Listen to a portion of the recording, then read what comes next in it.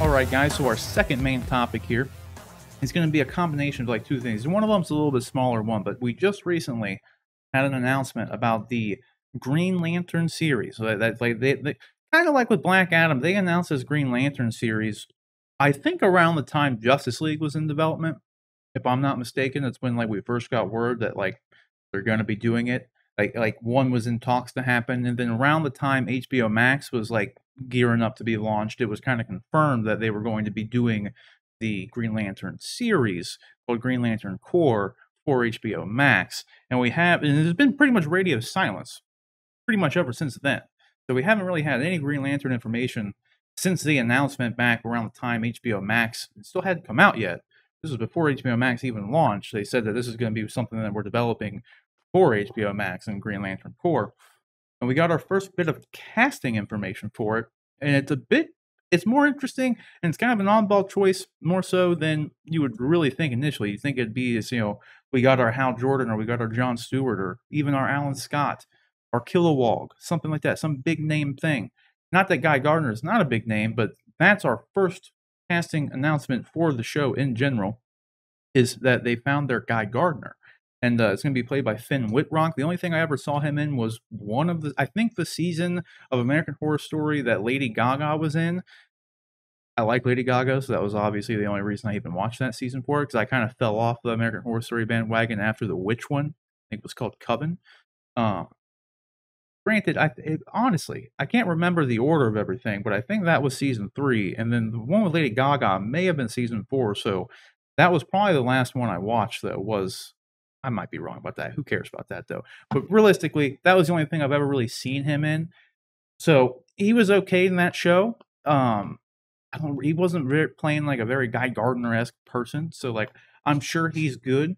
Like they obviously would have vetted him in some ways. I'm pretty sure he's been nominated for some Emmys and some other things. So it's never a bad thing to add talent. And I'm sure this dude's talented and can do the part. He obviously knocked some stuff out and like, audition processes and things like that. I just find it more interesting that it's Guy Gardner so far, because we haven't had really any confirmation as to what this show is actually going to be about.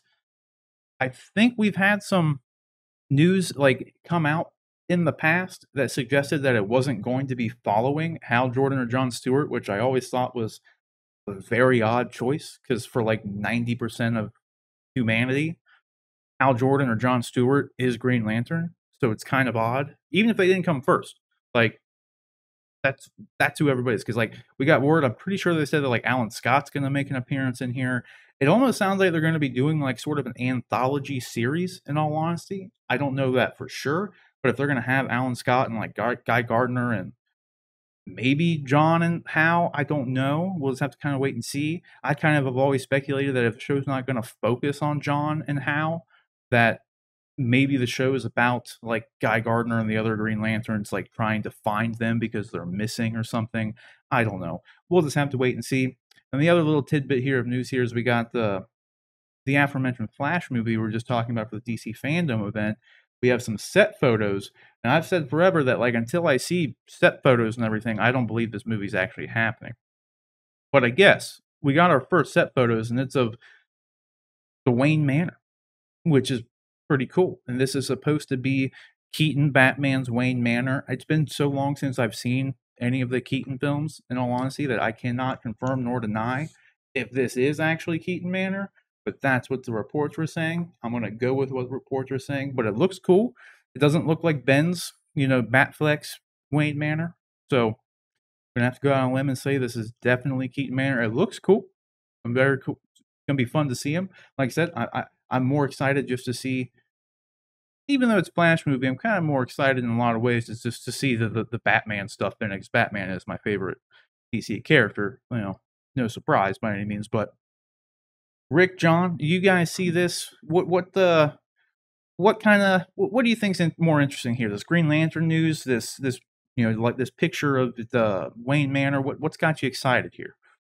Who is Guy Gardner? Like, I know that sounds incredibly ignorant, but like, is he that red-haired guy? Yeah, he's the guy. He's the guy who's on the screen with him. Yeah, the dude with the red-haired bowl cut. He looks evil.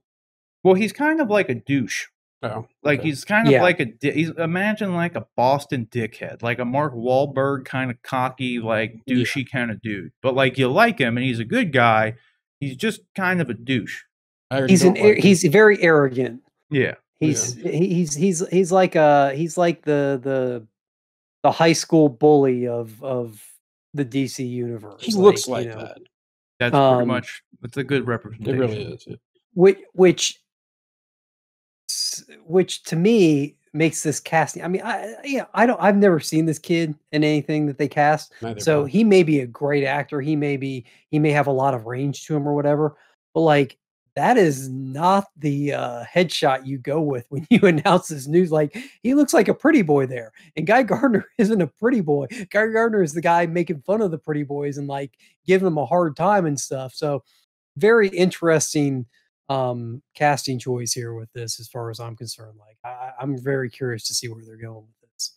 I'm trying to see. I saw a picture of him a while ago where he had a little bit of longer hair.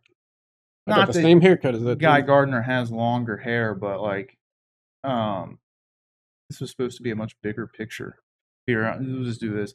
If they keep him with like this kind of hair, I don't know. Maybe I'm more curious about if they're gonna dye it orange or if they're just gonna like not dye it orange, you know, and keep him just like a brown haired dude. Just because, unlike Rick here, who thinks that freaking the eye color of people is important when they're playing a character. It doesn't matter if he has orange hair or not. Like, unless the story is going to be centered around people making fun of him for being a ginger, then there's absolutely no reason his hair will need to be orange. Eye color totally matters in some cases. No, it doesn't.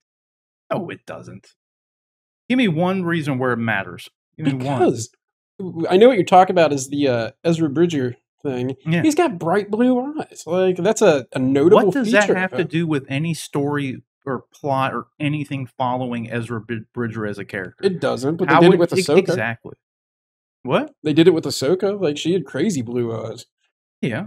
And it just looked good, but but you were saying that, like, when we were talking about the kid who is going to potentially be playing him, I forget his name, you commented like, well, his eyes aren't whatever color, and it's like, if they really wanted him to have that eye color, they could make him have that eye color. Well, yeah. It doesn't matter that he doesn't have the eye no, color. I didn't mean it like that. I just hope that they'd like give him that eye color, because that's a notable feature, I think. No different than the Guy Gardner with like the red hair, you know. Yeah, I don't care. But Bane being a big ass dude who injects venom in him is a notable feature of Bane, and they didn't make him that way in the Nolan movie, you know. No, they didn't really explain anything with that. No, not really. So, but yeah, what do you think about the Wayne Manor? I know, John, you're the foremost '89 Batman fan here.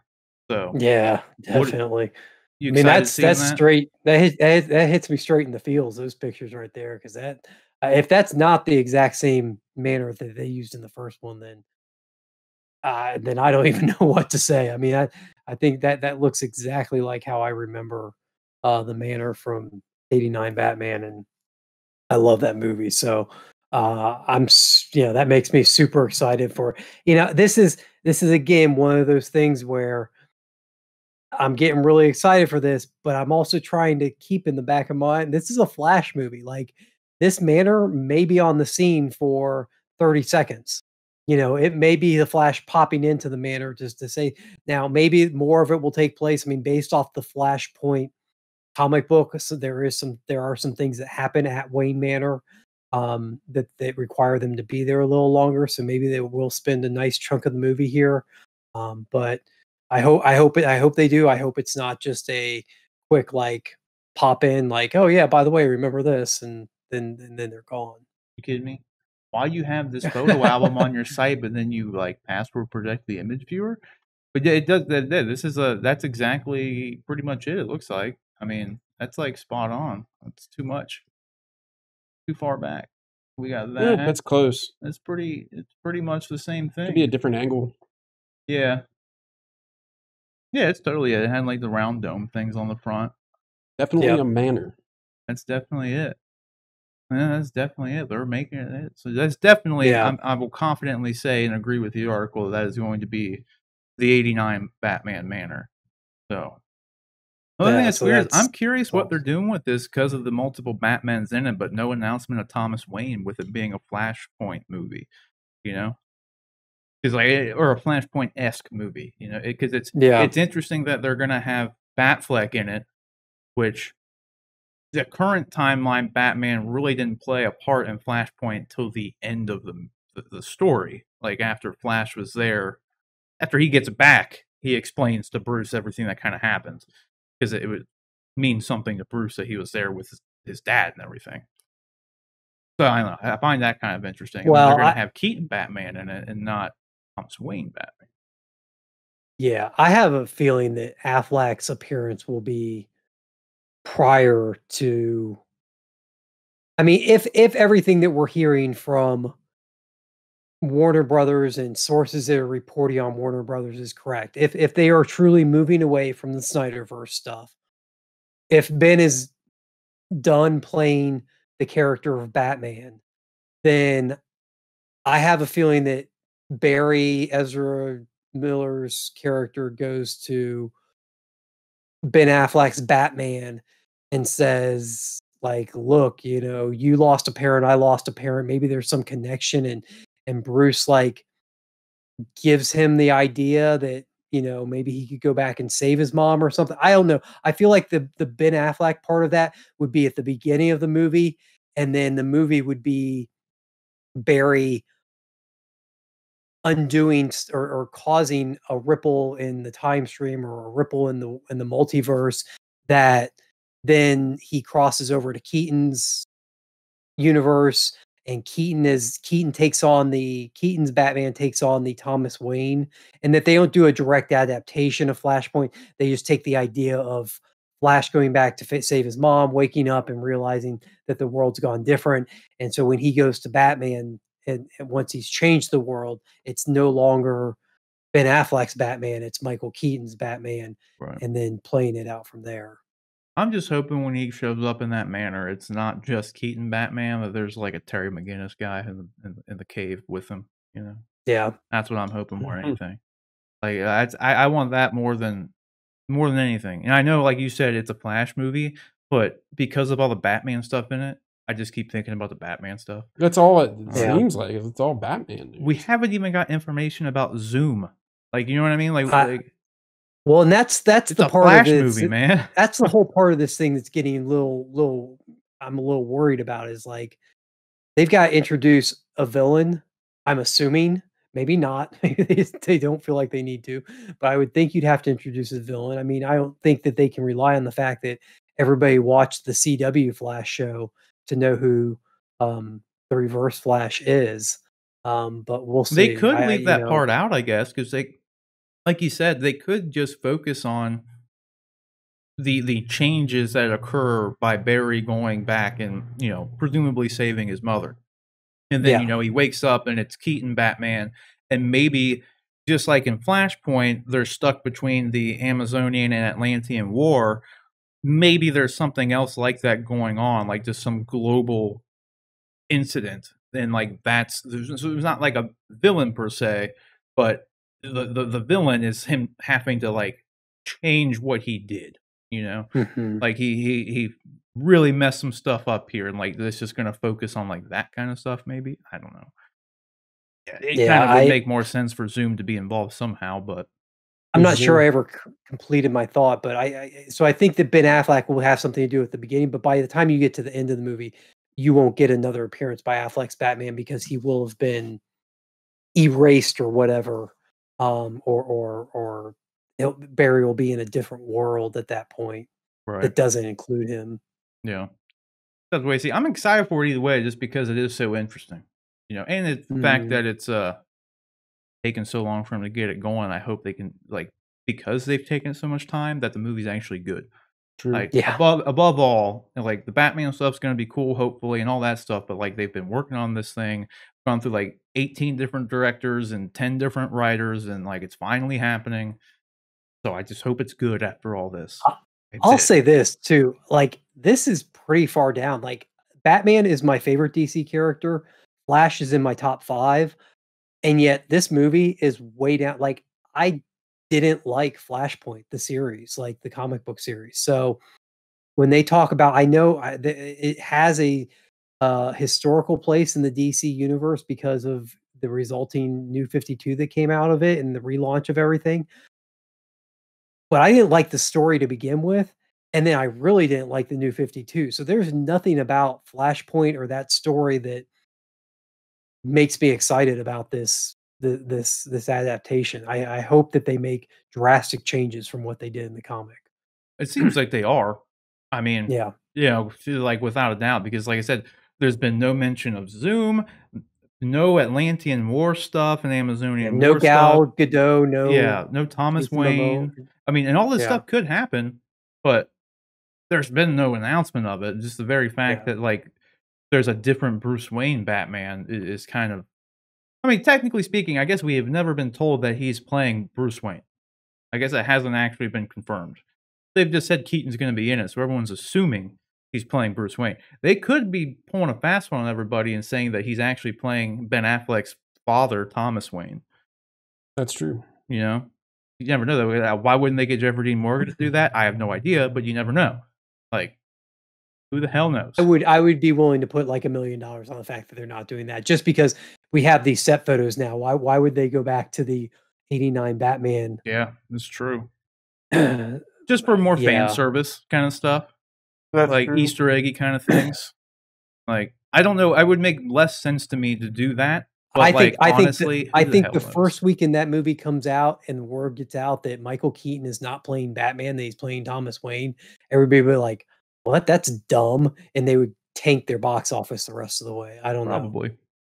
I don't think it'd be a good decision, but but at the same time, it doesn't. WB doesn't make good decisions, so exactly. Yeah. So like, I'm not. It could be anything. Like that's why, like, above all, I just hope it's good. Maybe we're coming at this from the side of rationality. Let's come up with the most absurd, dumbest ideas that we can come up with, because that's probably where we'll be more likely to hit on stuff. Yeah, because I mean, this movie's gone through, like, not only has it just been in like development hell for the most part, but it's gone through a lot of different iterations because there's been so many different writers on it. And it kind of started out as being a Flash cyborg buddy cop kind of movie.